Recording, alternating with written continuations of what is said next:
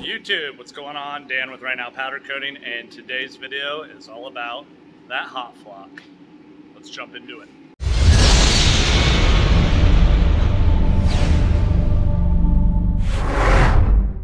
Alright guys, a lot of stuff going around on the internet about whether you should or should not hot flock.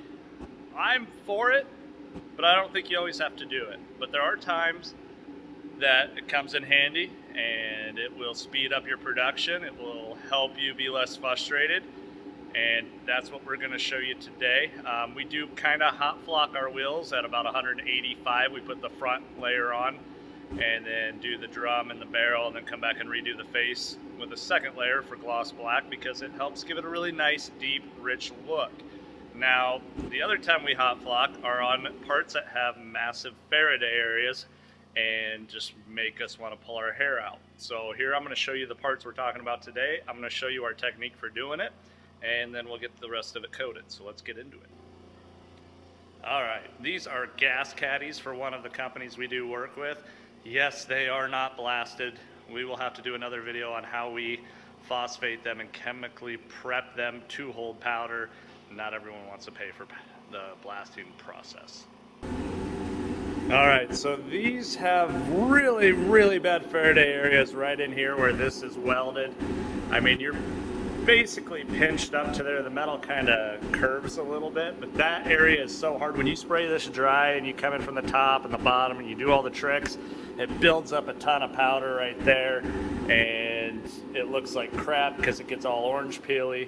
The other area is on the welds there, and then down in these holes, there's a lot of issues with that, and then obviously down in here it's very hard to get powder in. So we're going to go ahead, we've washed these, we're going to dry them.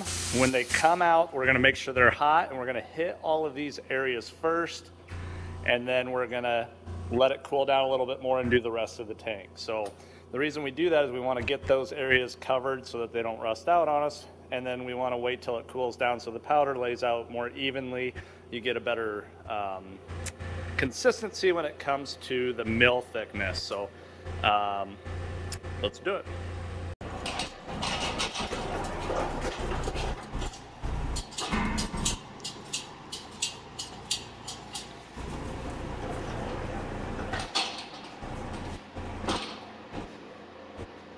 Those got warm in there. They browned a little.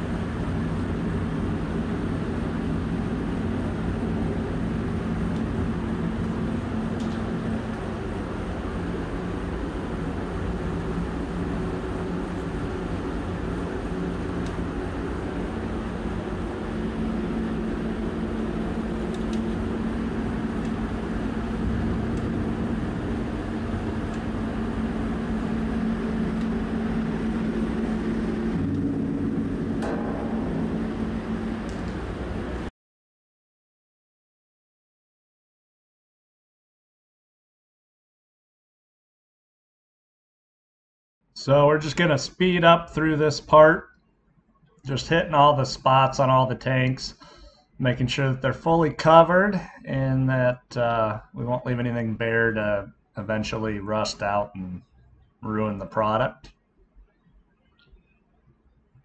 If only we could really coat this fast, it'd make things so much better. About now is when I realized I forgot to tape off those ends, so what we end up doing is we use a Scotch-Brite on a DA and just kind of clean off that paint after it goes through. So here you'll see I'm just laying down nice, even strokes, doing a 50% overlap on it, just to get full coverage. On these tanks, you want to make sure that you're careful to keep track of where you've been, because the wraparound will actually cover up the backside of the tank as you're going, which can cause you to think you already did it. So this is where good lighting, a flashlight, and remembering where you've been really come in handy.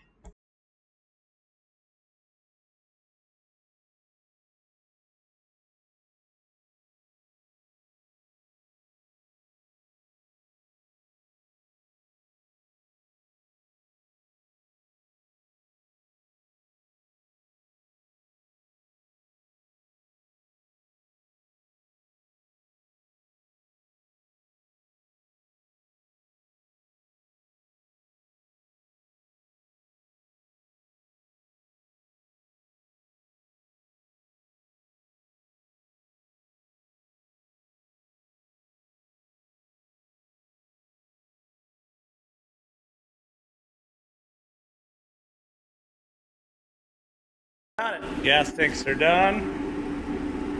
Faraday areas look amazing. We gotta clean that up. I messed up and didn't tape it all. Woo. They pop a little bit, but down in there, they look great. So that is why we use the Faraday, that's why we use the hot flocking method. We don't typically, I've been in shops where they literally spray everything hot. Which is fine if you know what you're doing. You got to be careful with your mill buildup, because as it melts, it takes on more and more and more, and it doesn't ever reject it because it's so warm it's melting instantly. So yeah, so that's how we use that. We also showed you guys some of our air setting techniques on the gun. This is actually where we ended up being. This powder's kind of clumpy, but we have a special gizmo we have at the bottom of our gun to help us with that. So once I got that on there, we did have to up the air a little bit to use it, but you saw our spray outs here and if we had enough powder or not enough powder and that sort of thing. So we'll get into more of that stuff later. That tool is really helpful if you don't have time to sift all your powder out. Yeah, so now I'm all red, and it's Saturday. We got, they pop for, I swear it's been days before. Got another load in the oven. Once that's done, we got a couple more over there on the floor, back in there. And I'm going to call it a day. Thanks for watching. As always, make sure to subscribe, hit that like button. We'll catch you guys on the next one.